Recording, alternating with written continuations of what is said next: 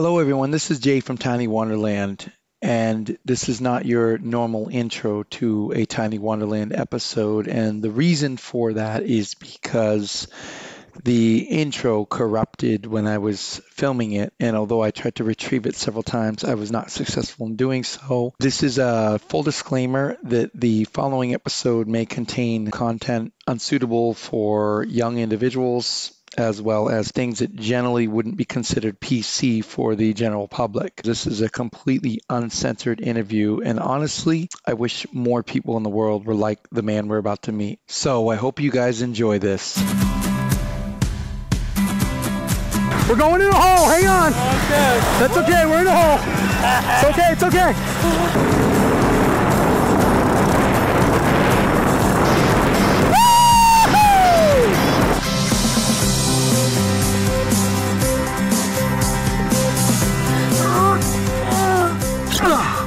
Okay, that was a lot quicker than I thought it was. We are cooking up some bird's eye. Looks pretty good so far. Should be a few minutes before this is really good.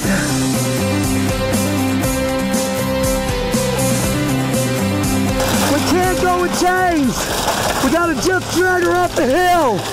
We'll worry about chains later.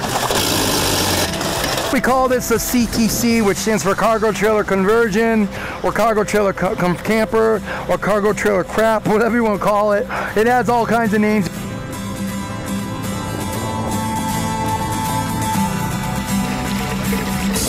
In case you're wondering what 4-week-old poop looks like after it's been chemically treated, and there's your answer. A month to 17 children, I would thought you might have had like 30 of those cards. Oh, this is just for 2 days?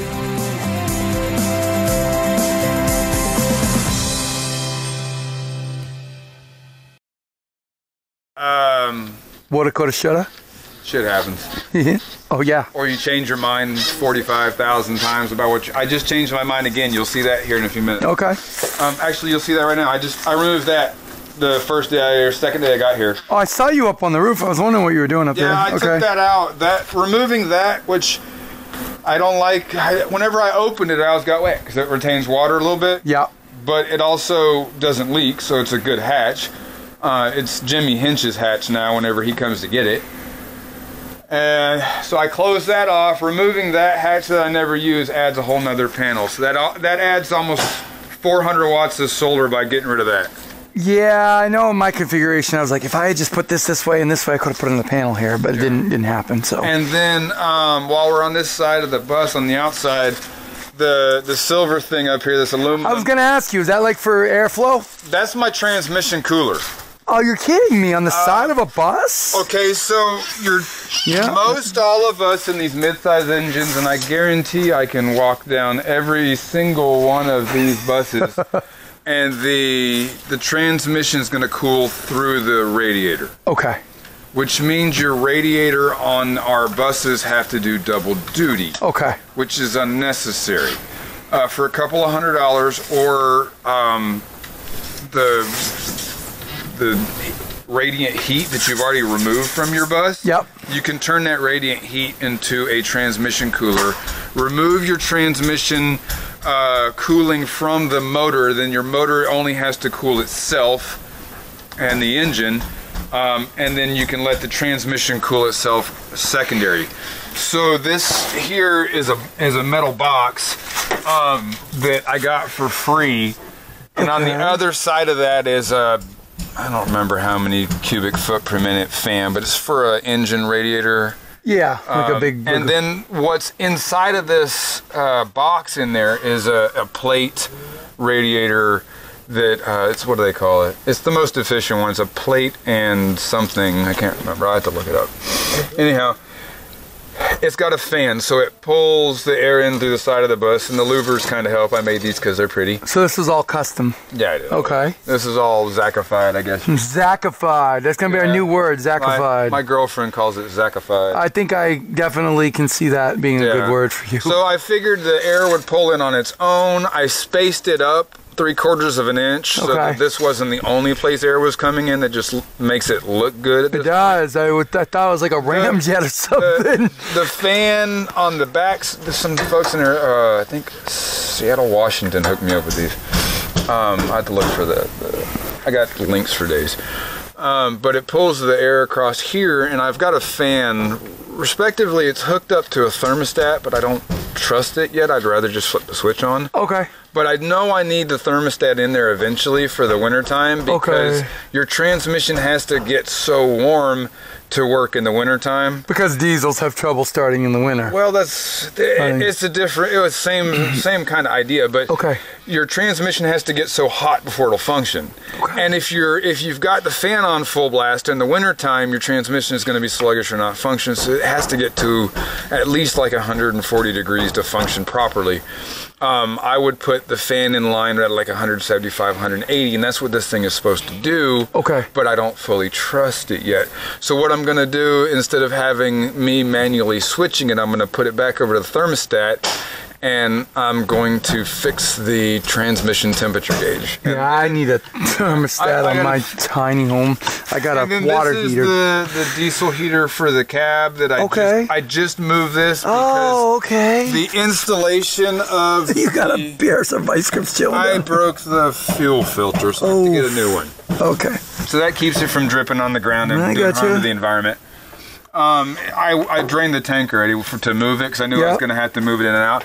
I built a new panel. I made a makeshift metal brake so I could bend it. David, a couple doors down, helped me with weights so that I could bend it. And then I attached it to a part of the bus, a frame part of the bus. It's kind of in a shitty angle to fill it up, but such is life. Yeah, I was going to say, that's a really bad place. The door was already there. That's a bad place to fill that.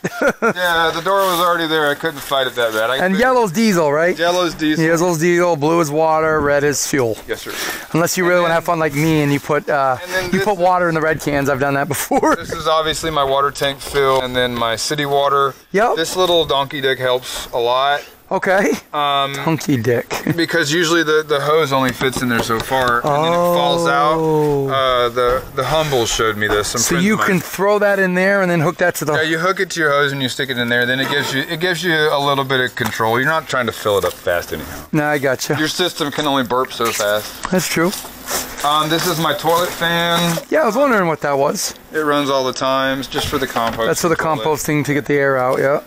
I was wondering about this. Is this your urine tank? No. This is the gray water. I built this out of a, this is a water pump, or water well pump.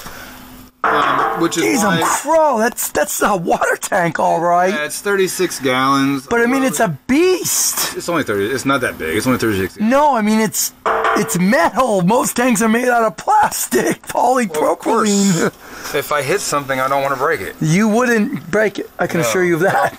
This is plumbed to the house. This is that goes straight to my my inside pump. Okay. For water for the dog or whatever. This is actually the drain. I did flat so that when I boondock, when you're not draining, it lays flat. You don't have to worry about that 3-inch crap laying on the ground. It's on a gate valve, so realistically I can trickle it going down the road if I wanted to. And then I do have urine plumbed into it. Oh yeah, I drop my whenever I'm going to leave my fresh. I have a valve I throw and just run down the road. People are like, you're leaking. I know. You can see where the urine comes in on this side. Oh yeah, yeah. My long-term intention is to put a valve on it. Okay. So that I can divert it from my gray water tank to a drain on the outside of the vehicle, so I can put a jug under there so that I can actually drain my gray water at an RV place if I stayed somewhere. Okay. That way I can drain gray water, because they consider urine to be part of your black system. Which is not, though, is it? No, it's not really. And urine in dishwater is gray. Technically. But it comes from your toilet, so. If you go to an RV park and you tell them you have urine in your gray, they are going to shit. Yeah. Okay. Technically, the big RV companies consider urine part of your black. Right. So I have the mindset to do a diverter to where I could put it in a smaller jug, so I can go pour it in a toilet for them. So I can actually stay at an RV park and not have my urine go to my gray tank. I gotcha. It's just to facilitate other people's needs. Okay, yeah. You know, sure. And it's not that hard for me to do because I built the whole thing. And there's your big baby. There's my little generator. That wind. Is that a Generac? No, that's the Win 3800. I've never even heard of it. Okay. Wow. Home Depot, Lowe's sells it. Okay. I like it better than the Predator. That thing looks like it's huge. I like it. Well, the Predator is hard to like move. It's the same size as the Predator. It pretty much is. It's a 3800. The Predator's a 35. The only reason I like this one is movability. Okay. Because that handle makes it. Yeah, I just picked mine up like a suitcase. Yeah, if somebody had to move the Predator 3500 from here to that yellow bus, they'd hate life. Oh, the 3500. Yeah. We're talking about two different things. Yeah. I'm talking about the 2000. Yeah, this is... It's like a suitcase. Oh, yeah, this is huge compared to that. Oh, you know, I was like, why is he saying that it would be hard to move? I lift that thing all the time. I know the 35. It's the one with the cage on it. Yeah, this is the one that's comparable. That's the only thing comparable in size is that one to this. I wish I had the 3800, but the 3800 would be so much more to carry than It is a 3800. No, the 35, the Predator. I would throw that one away and get that one. That one's easier to move. Okay. This is the original battery box. Okay. Oh wow, there's nothing even in here. I'm currently murdering the lead acid battery for house use until I get my solar. The poor thing. I keep it nice and highly charged. Okay. The battery that I'm using for house battery until my solar gets here is what runs the lift on the other side of there. It goes in there generally. So I'm just looking at the back of this, and I don't know a lot about school buses, but it looks to me like instead of extending your back, you shortened your wall. I just pushed it in, like So this is the original frame. Yeah, you just pushed your space back. The original frame comes to about here. Yeah, that's what I'm saying. Yeah. Okay. So instead of having to make an extension, you just lost living space. Yeah, I lost manufactured space. Yeah. Okay. But I didn't, instead of extending... And you still made a gate. Well, yeah, but I didn't want the extra tail whip. Okay. You know, people that add on extensions to their bus, great and dandy, fine, whatever you want to do, but you're adding behind your tires, so you're adding tail whip. Like over here on Olive. Yeah. They added a 5-foot deck on the back so he could put his motorcycle. Yeah. Cool. He didn't have a lot of tail whip. He only had like 3.5, 4 feet behind the tires. When you say tail whip, are we talking about, what's the other one they call it? There's another name for tail whip. Tail swing. Yes, tail swing. Yes. Okay, so the more you add behind the tires, the more ass you have swinging behind you. Gotcha. Yeah, I found that out when I took Brett's trailer to Brunswick. I wanted the deck space for my motorcycle or whatever the hell you want to put there. Yep. But I didn't want to add that swing. Like you have to learn that your truck's 4 foot longer or 5 foot longer so you don't take out stuff. Right. Oh yeah. You can hit the back of your vehicle on a tree if you don't pay attention to your swing. Yeah. You also have to go out further before you turn. That's respective, but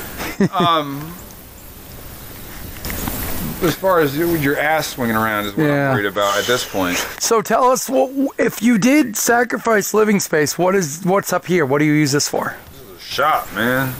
Let's see. I'm curious. I can do everything Brett can do. He has a couple tools I don't have. I had a 2,000 square foot shop that I converted down to 8x8. Okay. Now we're up here standing pretty high. Did you elevate the bottom as well as the top of the bus? Oh no. You mentioned this is a couple inches higher than the top of your bumper. Well, you mentioned something when we were doing the other tour. You mentioned something about that you'd done something to the bottom of the bus too. I gave a little storage. Holy! This was an old oil field, like skid for. I think a test pump or something. What is it?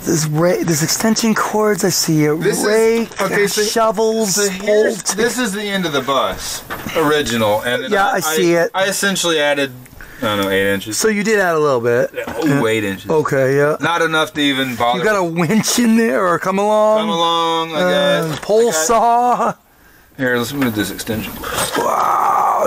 There's a pile of stuff in there. I didn't get Look at this. Wow. I got everything. Oh wow, Everything Brett has, Brian twice. Oh, I believe it. This is a kindling splitter I built. Oh my word! Blower. I got stilts in there, hole diggers, electric saw parts. I should probably get those out of there. They'll quit working. I got splitting mauls. I got anything. Okay. Any yard tool that you generally would have, I already have it this year. And this isn't even the shop. We're just looking at it underneath this bus. This is potential for 8 foot of storage. You could put 8 foot lumber in there if you had to. Okay. I took a center cross member out. Oh, so it goes back further? Well, your frame has cross members all the way down. Yep. To strengthen it, but I kind of added this 3.5, so I figured that was fucking strong enough. Okay. So I took that cross member out, which gives me 8 foot of storage.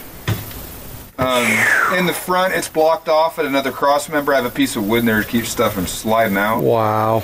But it's relatively out to the environment, but usually your yard tools end up being that way anyhow. Okay. All right. That's crazy. That weighs about 65 pounds. I end up heavier than I planned, but oh well.